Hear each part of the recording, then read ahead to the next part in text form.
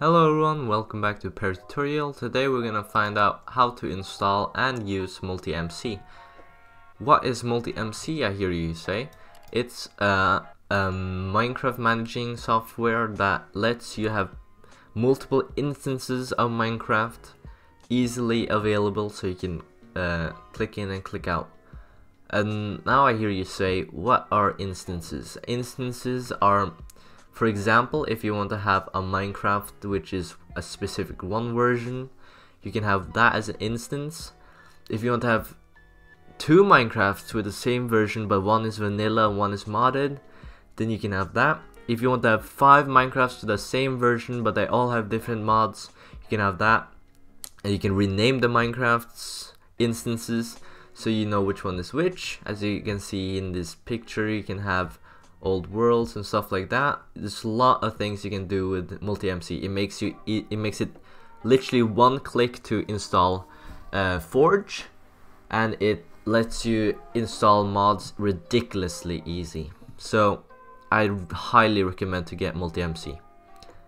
It works with Mac OS, Linux and Windows, and all you gotta do is press the download button. The link to this website is in my description, and it should open up or it should download a file that is zipped, sorry, and you have to extract it.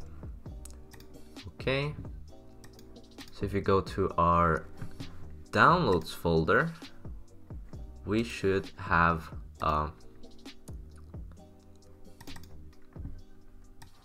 MultiMC here, MultiMC exe, like that. And all you gotta do is choose your language. Here says completeness, which means that how much of it has been done and how much is like still in progress. So obviously the English ones will be 100%, so we just take American English and choose our file, and here we have MultiMC working. So as you can see, my profile is blacked out. All you gotta do to have your profile, and what is a profile? It's your Minecraft account. So what it will need a profile to open Minecraft. You won't get Minecraft for free, so you have to manage accounts, add a Microsoft or Mojang account. I won't do it here because it's not needed, but if you wanted to play with MultiMC, you will have to add your account, so you won't get Minecraft for free with this. So you add an instance, and as you can see here, it has all the versions all the way to 1.0. You can even add snapshots, and it will add all the snapshots, and that makes the list a lot longer. It has betas and alphas and experiments. That's how old you can have it. So you can go all the way to an old alpha type and old snapshots. Yeah.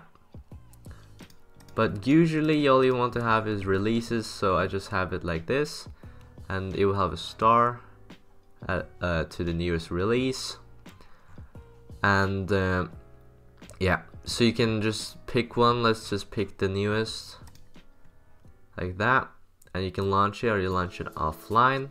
As I said, you need a profile to launch it, so you'll probably complain if I press. But what is incredible with MultiMC is that you can edit instance, and you'll have this file, which is, I love this file, I love this window, I'm sorry, which has a lot of buttons. You can install Forge, one click, like that. Okay, and Forge will be installed. If you go to wait, there. Okay, now it works. Yes, the newest version of Forge right there. You press there and okay, and boom. That's how fast it was and install Forge. You want fabric? No problem. Boom, fabric and intermittent mappings. Easy. No need to go to a website to do that, which makes me so excited.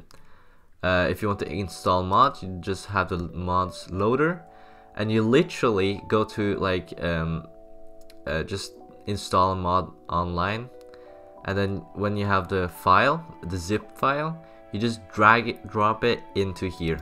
So you just have like the file explorer over here, and you just drag drop and put it in here, and it will work.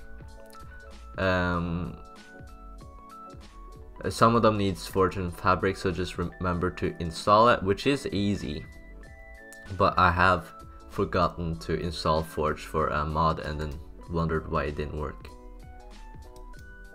It has Quilt also, which is also a loader. You can just install it for fun, since it takes 2 clicks, so that's pretty insane.